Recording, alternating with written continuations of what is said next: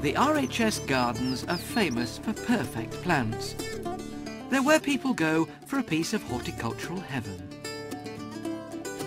Soon to showcase thousands of exotic plants is the new jewel in the crown at Wisley, the Glasshouse.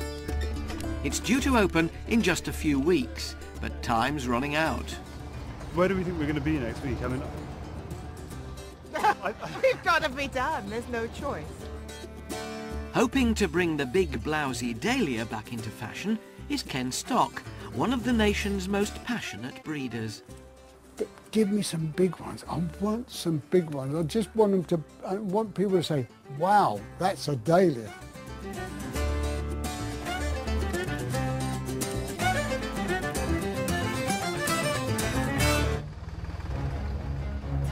The new Glasshouse at the Royal Horticultural Society's gardens at Wisley in Surrey is reaching the final and crucial stage. If you look at his manoeuvrability, it's not a lot, is it? Glasshouse Superintendent Nick Morgan is carefully manoeuvring Wisley's oldest inhabitants, the 130-year-old Stag's Horn Ferns. You all right, Chris? Rather poor way to treat the senior citizens of the Glasshouse. Set it against the rocks, it's brought the rocks to life. It's fantastic. But those will be there for as long as the Glasshouse is here, definitely.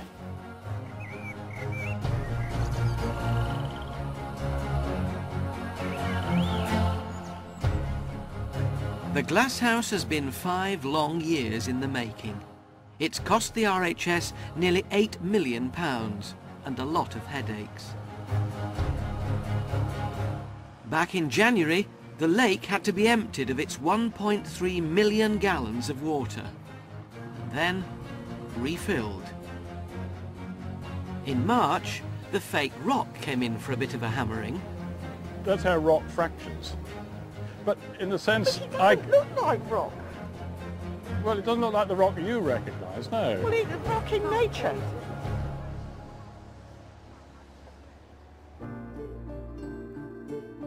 When completed, it'll house 5,000 species of plants in 3 completely different climatic zones.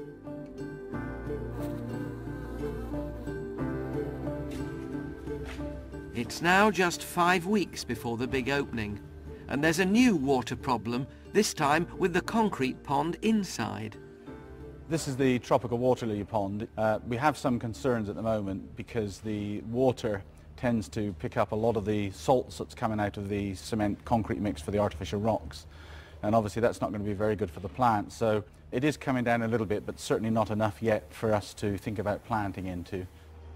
So, not an auspicious start then, but that's ponds for you. Big or small, they're always a nightmare. And to make matters worse, they've barely started on the planting. Off you go.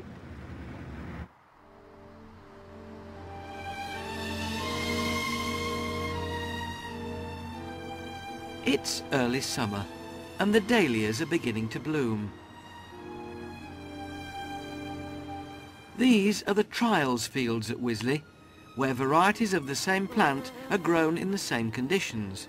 Their performance is meticulously overseen by experts, sometimes over a number of years. Are the stars out tonight? I don't know if it's cloudy or bright. Fergus Garrett has been one of those expert judges for 5 years. For you, dear. Dahlias have gone in and out of fashion, you know, and up until recently they were regarded as a common, vulgar plant that was coarse and only people with bad taste would have them in their garden, that they were only fit for the allotment or for picking.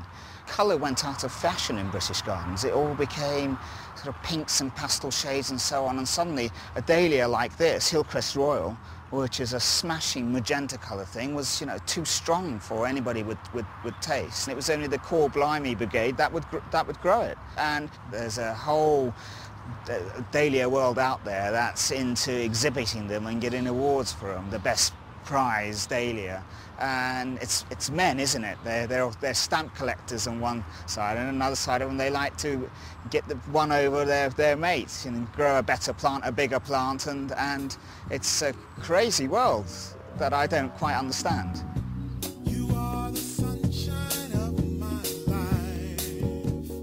There are a lot of amateurs growing dahlias in their back gardens. Ken Stock is one of them. His passion is breeding new varieties, and he already has 3 dahlias on the trials field at Wisley.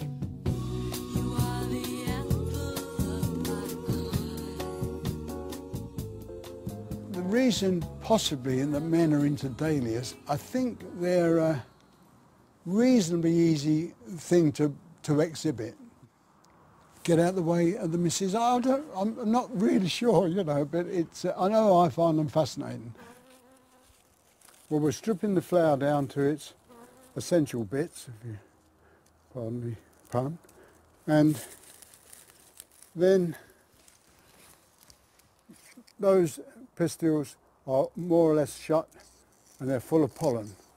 You take that to the flower you've prepared, which has been prepared yesterday. It's hooded, and these stigmas, majority, are open. So this one, just gently knocking the pollen off, because the bee does it far better. I mean, they're past masters, you know. You can't beat the bee. But if you want to definitely get 2 flowers, one variety to mate with the other, that's the only way you're going to do it for sure, because the bee will go from one to the other, you know, any flower in the neighbourhood. Now we cover up that again. My wife doesn't mind me using her tights as long as it's no one else's. At the moment, it's just forming the seed right deep down in the ovary of the flower, see? When you see a flower opening for the first time, the very first time, it's not been on the world before. It is your flower, you've done it. It's like a, well, you can't, I was going to say as good as sex, but I mean, it's 76, I can't remember. But I mean, yeah, it really is a top thing, and you've got a real belter. It's going to, you know, it just sets your light. That's where the enthusiasm comes from, you know, the passion, I suppose, yeah.